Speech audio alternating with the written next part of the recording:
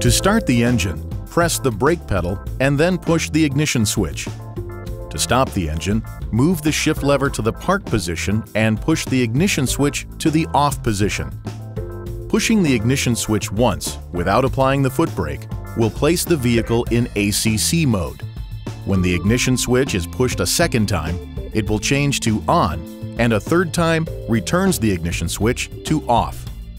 If the ignition switch is left in the ACC or on position, various systems in the vehicle can discharge the battery and your vehicle may not start.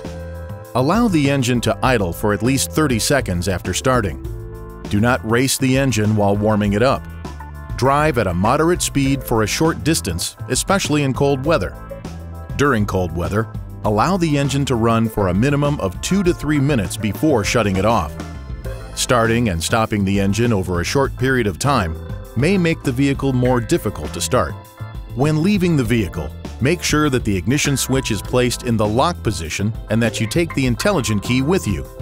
As a precaution, if the driver's door is open while the ignition switch is in the ACC or on position, a chime will sound.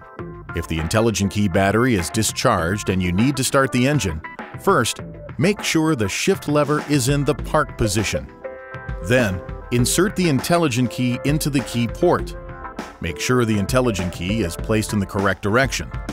The front side faces upward and the key ring side faces the driver.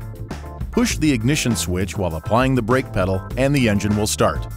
If the brake pedal is not applied when the ignition switch is pressed, the ignition position changes to ACC. The intelligent key port does not charge the intelligent key battery. If you see the low battery indicator in the vehicle information display, replace the battery as soon as possible. Please see your owner's manual for important safety information, system limitations, and additional operating information.